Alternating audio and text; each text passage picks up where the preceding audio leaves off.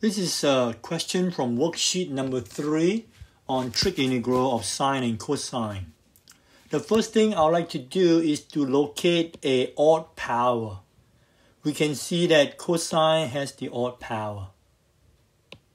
So using that, we can take out one copy of cosine, not really taking it out, but putting it somewhere on the right.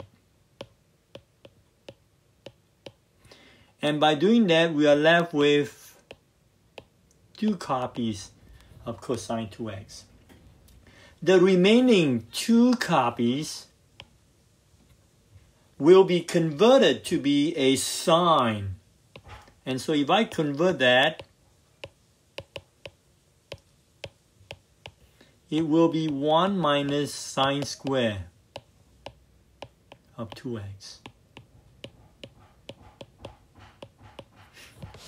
Now, from here, we realize that a good substitution will be u equals to sine 2x.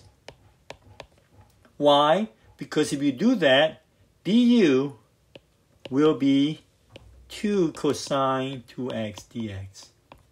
So this whole equation would be an integral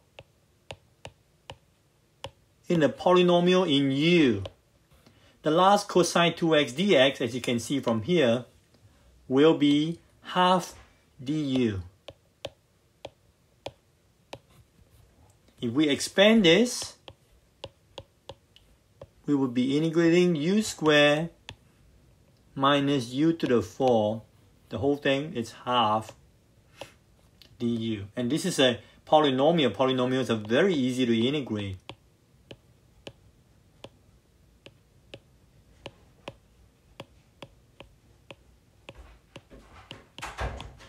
Now putting u back with sine of 2x and expanding the half that was outside, we get 1/6 of sine cube of 2x